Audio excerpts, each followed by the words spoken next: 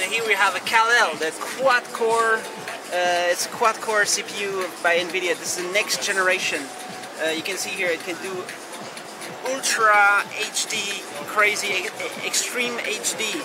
12. I cannot. It's not even 12. It's like twice as much. Huge amounts of resolution, and it's running Honeycomb right now.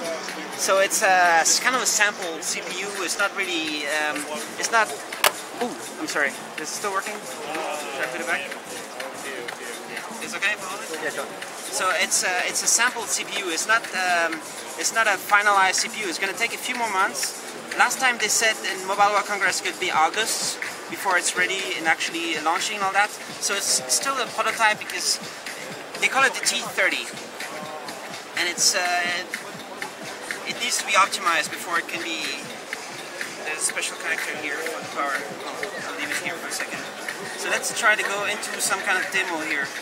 There's a demo with some extreme, and this is actually real rendering of some 3D stuff going on. I can move the camera while it does it, so it's just to prove that it's real 3D action stuff. So this is for sure going to be at least as powerful as the PlayStation 3. This could be the chip in the next Wii 2 CPU, the next Wii 2 console, maybe next week. They will announce Tegra 3 Wii 2, maybe not. But in theory, this is the fastest graphics you've ever seen on an ARM-powered device. This is the fastest actual ARM CPU ever shown. Quad core. It means if you have an app that's optimized for several using all the threads, using all 4 threads, then it's really gonna be advanced, it's gonna be fast. Let's go in here. Windmill. Is windmill gonna be the first we'll take the German handheld. Windmill for Kal-El. Oh, maybe wait, no, it's not gonna work because let's try it. Gallery. It's gonna play some ultra high definition maybe. Sample video. It might be ultra high definition video here. And well, expect all the HDMI, all this stuff as well. And expect all the big companies to actually release devices with this. What more can we find here?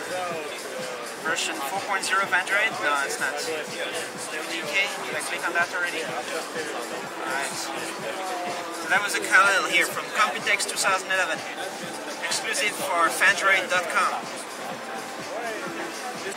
So here's a 3D ball game on the Kal-El. So you can actually do stuff with the game. It's actually like this. Well, it's you know, like you have to hold it. I don't want to break this. There's an accelerometer inside, like here. It goes in here somewhere.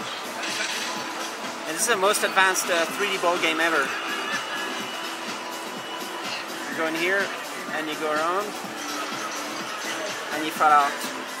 Well, that's a really advanced 3D ball game. Here we have a windmill test. You can set the cartoon effect like here, or put it back to realistic. And the snow, you can have snow, drought, pavement, more or less pavement. And then what you do is, when you get in closer to it, no. Just some showing that it's rendering a windmill in real time. Like the full details of the whole thing here. It's probably a 1280 by 800 screen. It's not more than that. It's pretty full out already. There you have it, the Kal-El.